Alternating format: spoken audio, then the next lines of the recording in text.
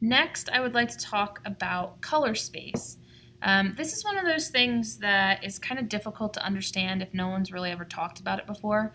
And in my opinion, it's one of those things that most people who use Photoshop and haven't gone through an actual Photoshop class are usually lacking, or they don't even consider exists. And it's one of those things that it's really important. And when you get a file from somebody who they haven't adjusted their color space or their color settings, it's very obvious to know that they haven't done that. To get a good output, you need to have a good input. And so you could spend hours editing a file, but you're not even looking at it in the right light because what you're looking at doesn't match what the output device can achieve. And so color management is really important, and one of those steps towards good color management practices is to change your color space. If you go to the edit menu, so I'm in Photoshop, if you go to the edit menu and scroll towards the bottom, there are color settings, assign profile, and convert to profile. If we go to the color settings, you'll see that there are lots of options and there's lots of words and it's kind of confusing. But basically what you're saying is that if you were to open a file and it didn't match what you decided was a good setup, what setup would you want it to be? Right? Like if you want it to be one setting and a file is given to you and it's not in that setting, do you want us to flag you and let you know? Do you want us to convert it to that file format, etc.? And so if you click on this settings drop down, you can see that there are presets that you can choose. And so the one that I recommend is North America Pre-Press 2. And if you click on that, all the settings that are in this dialog box will change to match the North America Pre-Press 2 presets.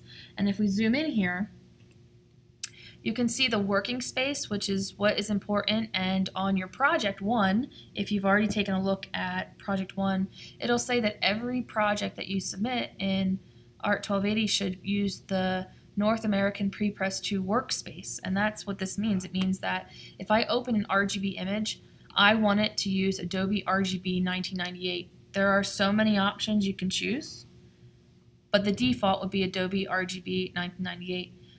The reason that Adobe RGB 1998 is preferred is because it has the largest color gamut out of all the RGBs that are available to us for our class. So if you chose Apple RGB, although it has a large color gamut, it is not as large as Adobe RGB 1998.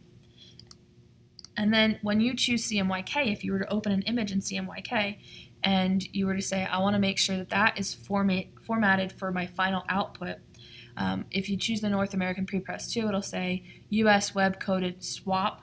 It's an acronym, but it's standards for printing, and so you want SWAP standards. There's also like Grackle standards and things like that.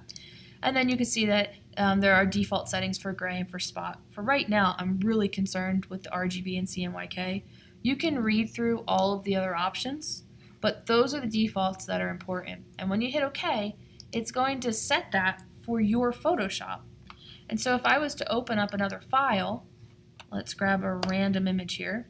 This is a screenshot of the image I'm actually looking at. I'll get a prompt and it will say, well, you're trying to open an image, but it doesn't match those preset settings. You said Adobe RGB and CMYK with the swap standards are what you want, and this image doesn't have that. What do you want to do? And so every time I open an image, I'm going to say, well, I want to convert the document to my workspace because I've decided that my workspace is the one I want to be working in. And when you hit OK, it'll open that image. It's kind of like it's like a picture inside of a picture here because it's a screenshot of the screen that we're looking at. But now it converted that image to have those settings. I've decided they're the settings I want to work within, and so all the images I open will be that. If you don't set that setting, you're going to lose points on every single project that you submit throughout the semester. And the easiest way to get like 2.5, 3 points on every project is to make that change now, and then every time you open up Photoshop, it's already the default.